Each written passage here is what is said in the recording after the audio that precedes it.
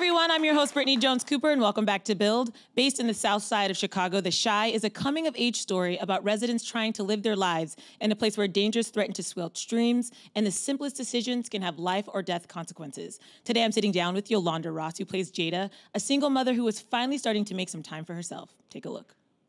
Now I'm really sorry. I do not want to date your dad, okay? And what's the big deal if I did want to date somebody? I'm grown. I raised my child. You don't need to date nobody. There's only one man you'll ever need, your son, who worships and adores you, and I'll be the one to take care of you when you're old and wrinkled. Ooh. Now I see why you got all them little girls running after you. Pinky swear, you won't ever date. Ever. Emmett, boy, get the pinky out of my face. Put your hands together for Yolonda Ross, guys. Good morning. How you doing today? Yeah, I'm doing excellent. Good. Yeah, and even more so once I found out you're from Omaha. Guys, we're both from Omaha, Nebraska. This is crazy, y'all. Everybody Two black girls from Omaha. Exactly. Like, in New York. Black girls from Omaha. It's for real. We can make it, guys. Yeah. We can make it. And we're going to talk more about that later because I want to know more about like how you got to where you are, because you're on this amazing show that just got picked up for its third season, which is so great. Congratulations. How does that feel? Thank you. How's that feel for you? Yeah, it feels amazing. I got a job, you know? But it's a great job. And it doesn't feel like we're getting to, bring to life these characters that we get to and tell these stories. And to be on this kind of show that is saying something that means something to people, it's very exciting. What is that process like when you guys find out? Because you're in the middle of season 2, so do you just shoot like that's going to be it before you know? Well, yeah, I mean, we shoot out, we finished in November, and, you go on, as an actor, you just go on to the next thing. But, of course, you're always thinking in your head, I wonder where my character's going to go next or where they're going to take things next. So I think in this case, you're only thinking positive, like, yes, we are coming back, not, I wonder. It's like, no, we're coming back. Yeah. Especially with your character, too, who I love Jada because she's just doing the best that she can, and she takes care of everybody around her. And I like where her story is going, where you see her now starting to carve out some space for herself. So tell audiences who maybe haven't seen The Shy who Jada is for you. Jada is a common sense type of woman to me, person. She, is a caregiver. She takes care of Oh, wait, I just saw somebody I know. She takes care of her son, and she takes care of Miss Ethel. She takes care of a lot of people, I would say. And the person that she seems to take care of the least so far has been herself. And I think that's true of a lot of, I want to say a lot of single mothers, a lot of single women, a lot of women in general. I feel we are caregivers. In this case, she's cut the cord with her son. He's gonna have to learn to fly on his own, and she's gonna have to learn to fly too. Yeah. I do love that moment where she was just done playing with him. She was like, I got a one-bedroom apartment. I'm moving. You need to find a place to live. One bedroom. There's so many women who I see who put up with stuff from their kids for too long. And I was so proud of Jada in that moment. Well, I think it's a hindrance when you do. Because, I've seen it before. I understand that you care for them. They're yours, and you want to make sure they're okay. But I think there's a point where you go too far, and they don't learn.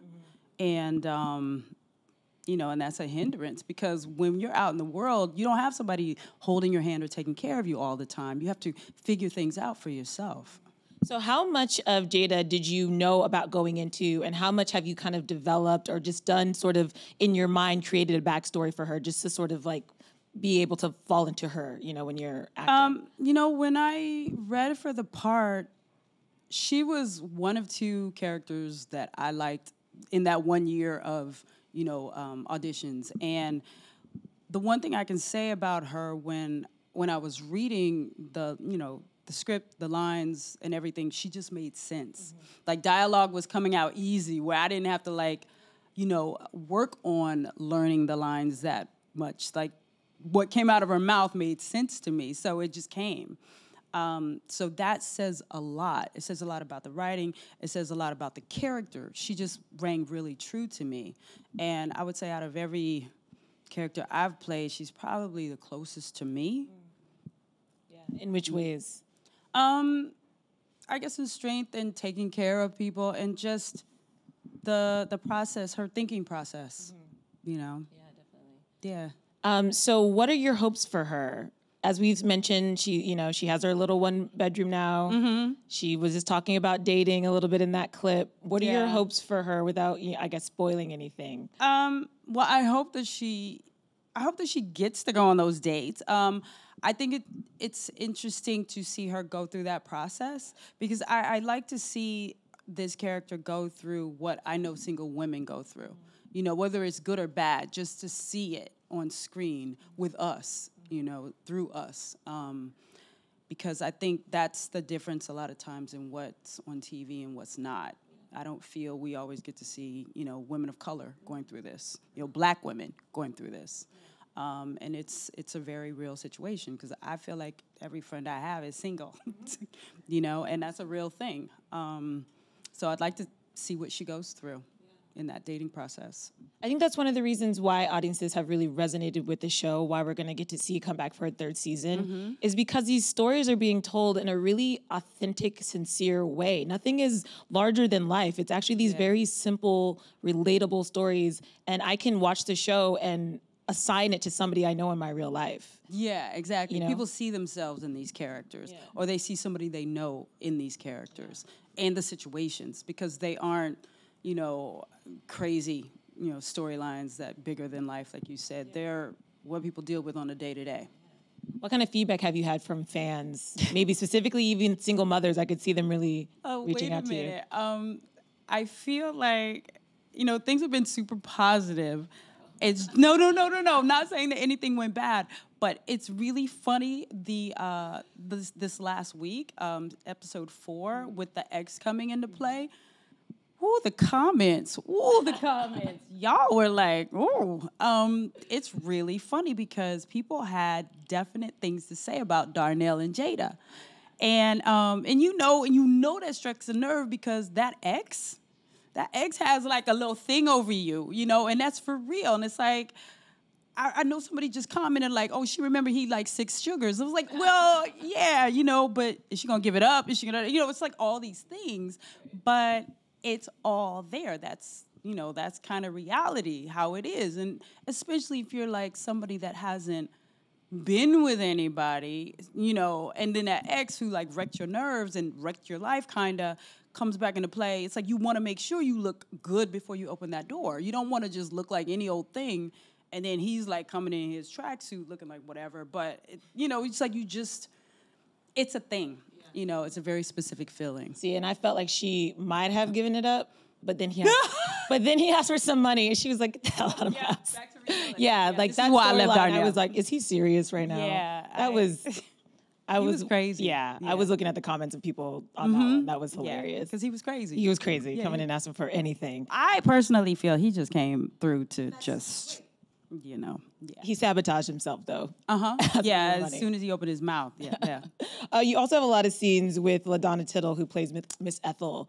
And that, the premiere of season 2 episode where her character is attacked was really tough to watch. It was rough. What was that like for you? Because I would imagine you've bonded with her. You have so many scenes with her. So was it hard to watch that?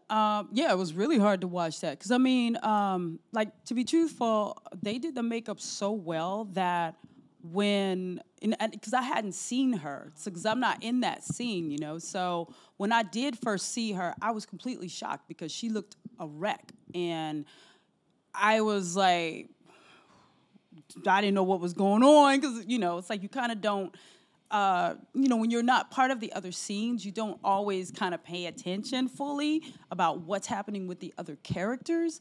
And I didn't quite realize she was getting beat down like that. And it's hard. It was hard to watch. It was hard to look at her, even in the scenes in the hospital, because it reminds me of my grandmother. It's brutal. it's brutal, and that's on a rise. I feel, elderly abuse, and well. In this case, this was somebody ransacking your home and everything, but it's a scary situation. Yeah, it did for me put a face on. We do hear these stories every once in a while, and you sort of don't connect to them. You're like, oh, that's horrible. Seeing it in art this way, struck me in a really strong way. And I feel like next time I hear these stories, we need to maybe pay a little more attention. And that's what the show does. It's continually kind of like shedding light on these issues that we read about all the time, but it humanizes them in a way that I think is really special. I mean, another situation like that was when Kevin was with his two moms in at the courthouse or whatever, the place they were at, and there was a little boy that walked by with handcuffs on.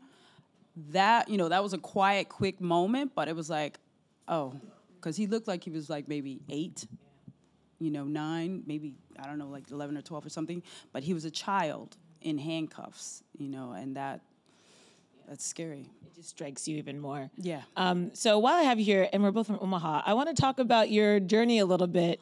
Obviously, you're on this really big show, but I want to go back to the beginning. How did you go from Omaha to Hollywood and New York? How did I go from the Big O, which we call it, or Homaha? Omaha. Is that just me? No, I actually never heard that one. Omaha. What's that for? Yeah, like Omaha's my Omaha. Oh my It's goodness. a dad joke. I'm yeah, sorry, guys. It's early. It was a bad one. It was a bad one. It's all good. It's all good. Well, I actually came here to New York for fashion. And back in the day, my school was actually right next door. It was called Toby Coburn. And it's not there anymore. But that's where I went to school. And I did windows. I actually, because this was like Tower Records, I did windows in Tower Records back in the day, cutting and everything. But I made clothes, I did windows, I merchandised, I was a buyer. So I was in the fashion industry. And I was in Soho at this store called Nana, and somebody in the store worked on SNL. And one weekend she was sick, and I asked if I could fill in because she did extra work. So they let me. They kept hiring me, so I ended up getting my union card, and then I got an agent, and it really just unfolded in that way. And also, there's somebody in the audience, Eric, Eric Adams. I met his dad here, Say Adams, in Tower Records, and it's so funny because this takes me back. Like when I was going to school here, I met Say, and Say lived with Adam Horowitz from the Beastie Boys, and I ended up being in Fight for Your Right to Party. So this was all just trickling, just things busting off. Yeah, and that's not going to happen in Omaha. Right. I don't know no Beastie Boys in Omaha. So, so it was just being in the city where things happen. And I think for one thing, for me, the biggest thing was just being open and paying attention and go where you're being led, because there was no plan on any of this. I didn't go to school for acting. I didn't set out to act, but I have always been creative, and I feel like I was literally just led here because there was no thought of it and no expectation. And so with that, I'm open. Now I'm writing and directing as well. So I'm following where I'm being led. That's really special. I love that. Thank you. If you didn't study acting, what have you done then just to make sure that you're honing your craft? Or have you had mentors or people along the way who have sort of helped you develop or grow as an actor? There are actors that I really like. And that I like watching and seeing what they do, and it's a truthfulness. And what it's like, I can't remember names. I'm sitting here trying to think. There's one in particular that I wanted to mention, but it's I cannot get his name. The one that's going to kill me. But it's paying attention to human behavior. That is the thing that I've always been drawn to. Whether you like the people or the personality or not, it's a certain truthfulness to just be them without judgment. So no judgment, but take in the behavior, and just pay attention to how people act and react. Because I feel that, when it comes to writing, when it comes to character, there are ways that we do things. There are ways that the mind works, and then you take that with what's given in the script, and then you put it all together.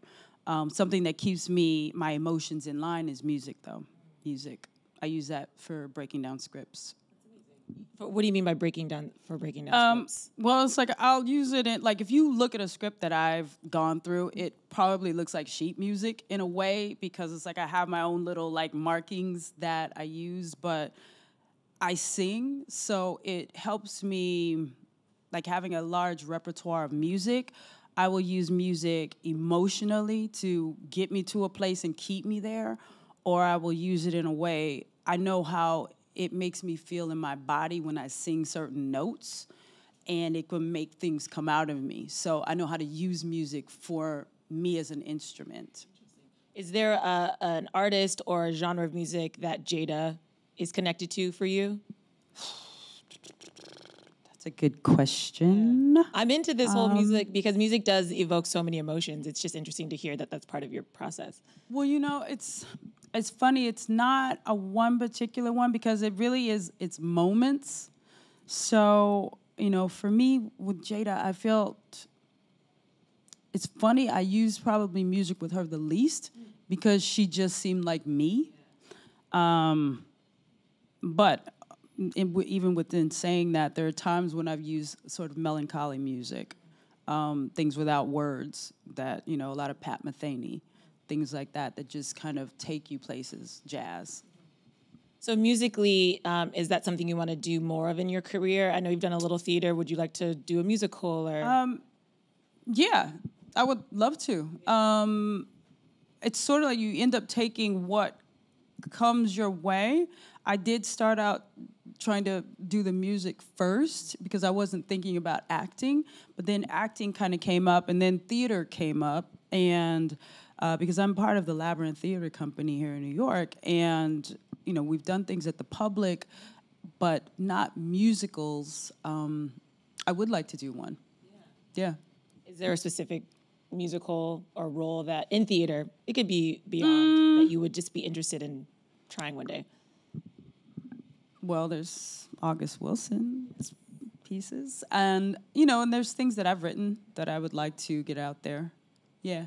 So how much are you mentioned directing as well, so you really just love being in the industry, whether it's in front or behind? Well, it's creating. Yeah, because you're creating story, you're creating character, and for Black women, Black people, I feel there's a lot of characters that we just still have not seen, or I feel I haven't seen myself.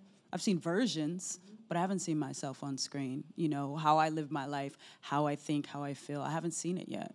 So I think it's time. And, something that I've been coming up against because I was supposed to be shooting right now, but financing fell out. And so we're now going after new financing so that we can shoot the top of next year. And something that I've been coming up against is a lot of times you're going to white people for money. And, we're developing something like that. I can tell y'all, I can tell you as I know it, if it's not starring Black people, it is not the same story. You can have all the same circumstances, but going through our filter, we deal with things that white people will never deal with. We will see things in different ways, and and we will see things in the same way as well, but it's a different filter. And if you haven't seen it yet, that means it doesn't matter if you're developing something like it. You haven't seen this. So. I love that you said that you haven't seen yourself, because I feel that way all the time, and a lot of Black women, I know. I think a lot of the time trust people me, I know. We're super homogenous. It's like, oh no, we have very different experiences. We come from Omaha, right there we have a completely different. So that's a whole different thing. Yeah. And you know what? Brittany sees things one way. Yolanda sees things one way, and they just affect us differently. So it's not the same. I'm not Viola. I'm not Angela. I'm not. Things don't come out of us the same way. And I think it's a funny circle to be in, because you have to get the money from people to make the thing, but if they only are comfortable with one thing, it kind of keeps you in that one thing zone, whereas why wouldn't you want to see all the different variations? Because it's the thing you haven't seen that always seems to like be the thing that's the new thing instead of the same thing. That's a lot of things. It's a lot of things. It's a lot of things. But your point is we need more Issa Raes. Like we need different, what she did was great, but we need to... the diverse. Exactly. So yeah. I love that. I think that's so important. I do like to think I'm seeing more and more diverse narratives, but we still have a long way to go. Exactly. Right. Well, I know we have a couple questions before we get out of here. Well, all right. Who do we have first? Hi. I have a question from buildseries.com. One of your fans wants to know who's your favorite person to do scenes with on the show. To do what with? To do scenes with. I feel like I've only had a few people. I do like Rolando Bryce a lot. And he plays Darnell. He's really funny. And I love Emmett. I mean, Jacob Lattimore, of course. Yeah. Next question. Hi. So you touched upon this a little bit, but I was just wondering where, with Jada as a character, we get to know so much early on through her strong relationship with others. Now that we see her kind of in a place where she's distancing herself from people that have been kind of taking a toxic role in her life and finding herself, how do you as a performer look to kind of grow the character beyond our initial understanding of her? I feel her interaction with other people will help sort of see how she grows, because we keep seeing her interact with the same people, and I think we'll learn more about her through other relationships, other people. We have a lot to look forward to, Jada, and I'm glad that we have a third season. Me too. So we can really see her story grow and change, because I remember when Lena Waithe announced this show was happening, I was so excited, and to see how it's continued to grow and the stories it's telling. Yeah. It's so important. Yeah, they are really doing it, so I'm so happy to be a part of it. Yeah, and thank you for being a part of it. And if you guys want to check out, The Chi airs Sundays at 9 p.m. on Showtime. Put your hands together for Yolonda Ross. Thank y'all.